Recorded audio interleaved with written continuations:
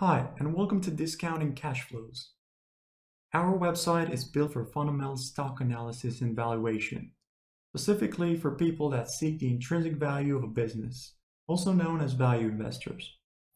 I'd like to show you how to value a company really quick and easy using our interactive valuation models. We'll be using Apple as an example.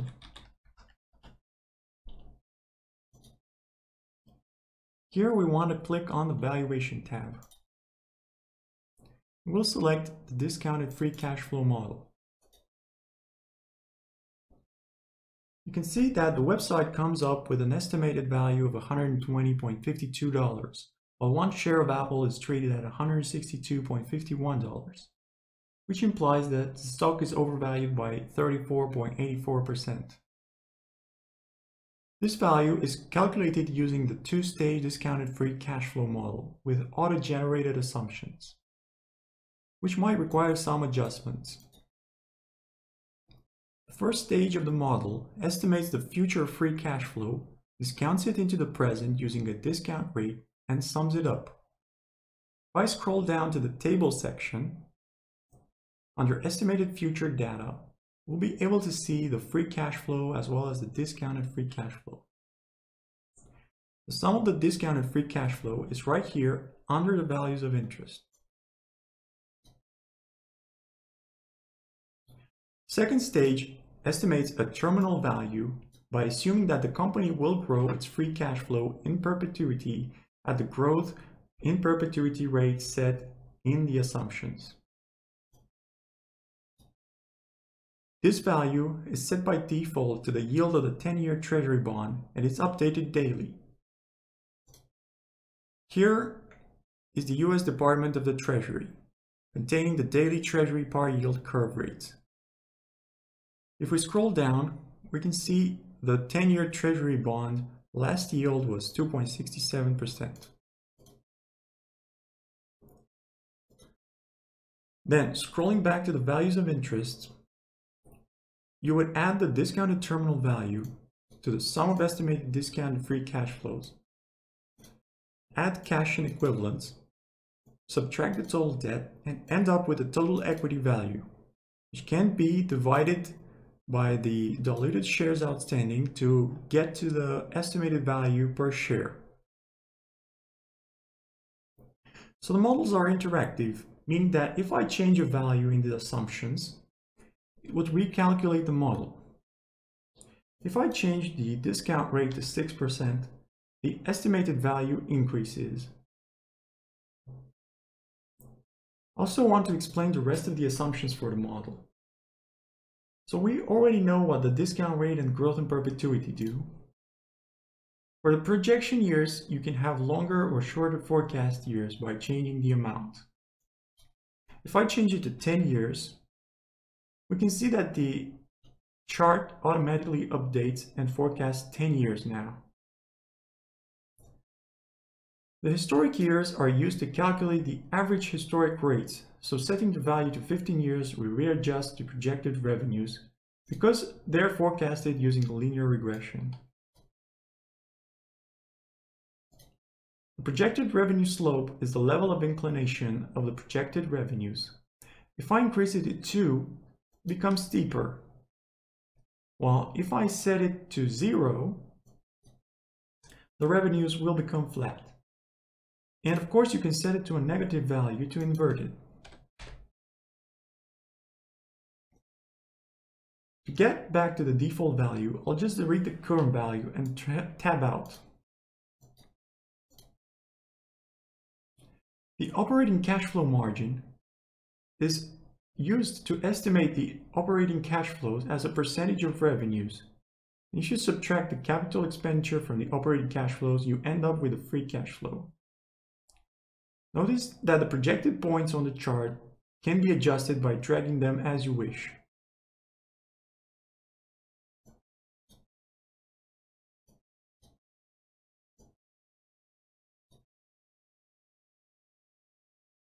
Also, the associated spreadsheet automatically adjusts, and you can edit each value in the spreadsheet individually.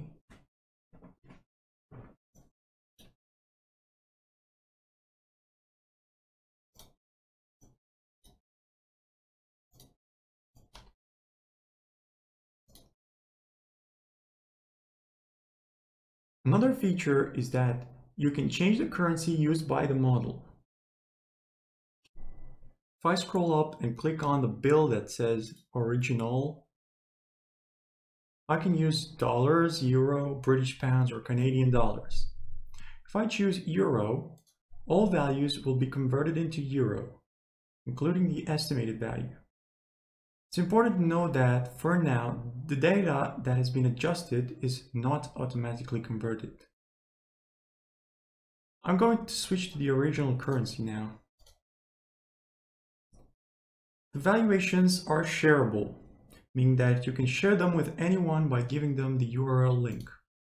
Just hit copy URL and load it in another window. You can see that the model loads with the assumptions set. You can also set a watch for this model, so you can keep track of your companies. Click Add Watch, and you'll see here the custom assumptions set on the model. Let's name it Apple DFCF. And click Add Watch. Your watch will be listed in the watch list and notification page.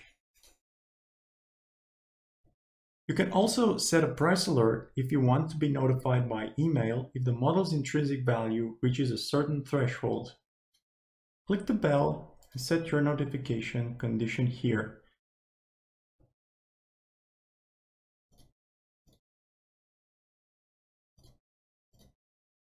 Then click on Add Notification. Notice that each model will be evaluated once every 20 minutes. So our notification is set. We'll go back to the model now. Scroll down. Notice that the model uses the diluted shares outstanding to calculate the value per share. I'll show you how to edit the model's source code if you want to use the undiluted shares outstanding, and you'll need to do a little bit of coding yourself. Scroll up and click Show Code. Then go to the code editor. Scroll down to the value per share calculation.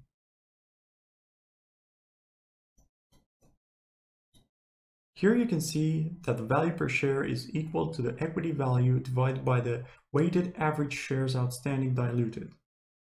And we need to change this. Go to the income statement of Apple.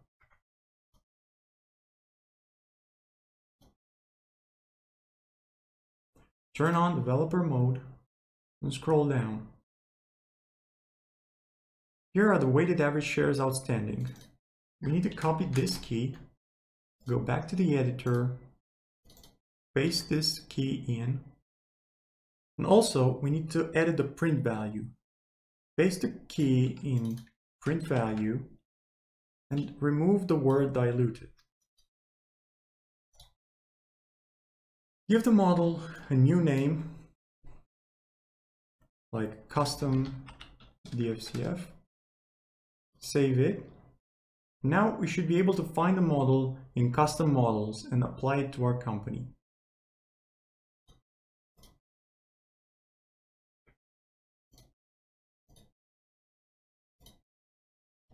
Select the model, your custom models, and it's listed right here.